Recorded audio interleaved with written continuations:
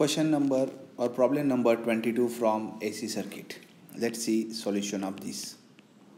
So given a 10 microfarad capacitor. So C is 10 microfarad. It charged to 25 volt. So V, or we can say that, so here it is, take a V, I write here 25 volt.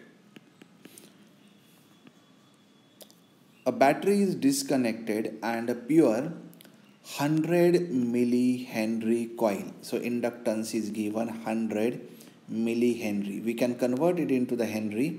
100 milli means 10 raised to minus 3 henry. Or I can write it as a 10 raised to minus 1 henry. Is connected across capacitor so that LC oscillations are set up. Calculate the maximum current. Listen, in LC oscillations, electrostatic energy stored in the capacitor converted into the magnetic field energy, and vice versa. Again, magnetic field energy into electrostatic energy.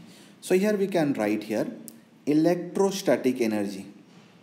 Electrostatic energy is equal to magnetic field energy. Magnetic field energy.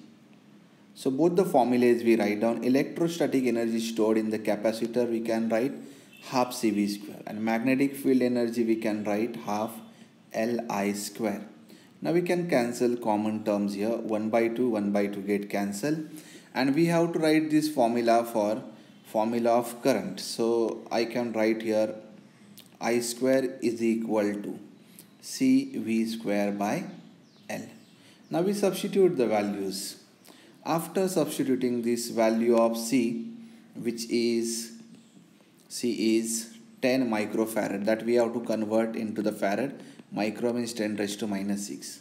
So here 10 into 10 raised to minus 6 multiplied by V is 25 square, divided by L.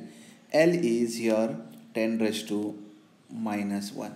So here after simplifying this, we are getting I square as a 25 square is 625, and this 10 raised to minus 5 divided by 10 raised to minus 1, so it is 10 raised to minus 4.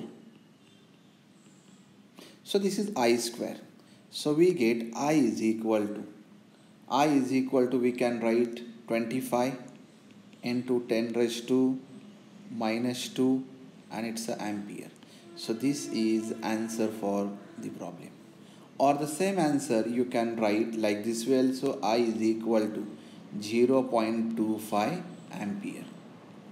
So this is answer for the question number 22.